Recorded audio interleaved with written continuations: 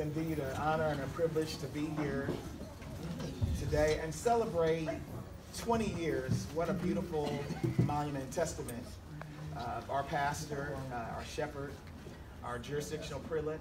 Of course, he is the chairman of the General Assembly.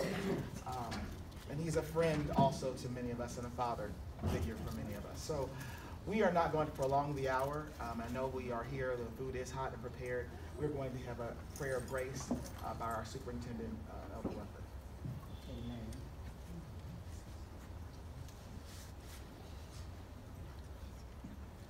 Shall we pray? Father God, we are so grateful and honored to have a leader such as our leader, Lord. Lord, we ask that you continue to bless him and strengthen him, Lord.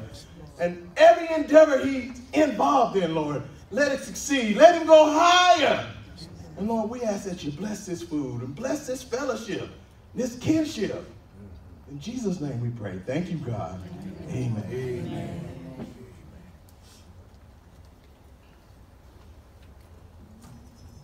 Psalm says how good and how pleasant it is for brethren to dwell together in unity. And sometimes we don't have the opportunity to fellowship, and so this is not so much a formal program, but we certainly, for a momentous occasion like this, we certainly wanted it to be special.